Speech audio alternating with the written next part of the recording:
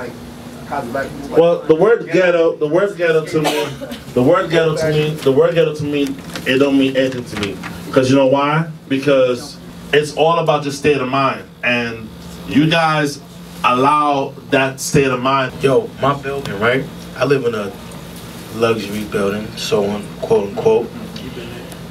I swear to you, when I lived in the projects was a better building than what I live in now because of the build, the structure, the elevators were stronger, the staircases were, you know what I'm saying? The walls was more sturdy, the air like everything was just better. Now I'm in my building, shit breaks down, my fucking dishwasher, the shit is starting to come out. You understand what I'm saying? I can hear the people next door when they talking, they watching TV.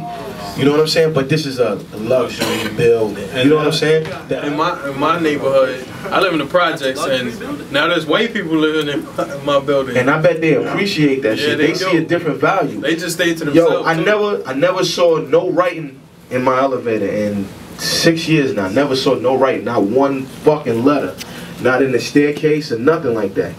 You understand what I'm saying? But in the projects, which is really a better building.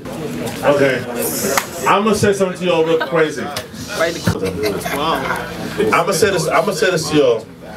I'm gonna say this to y'all real simple. How many of you guys right now living how you're living and don't appreciate what you got?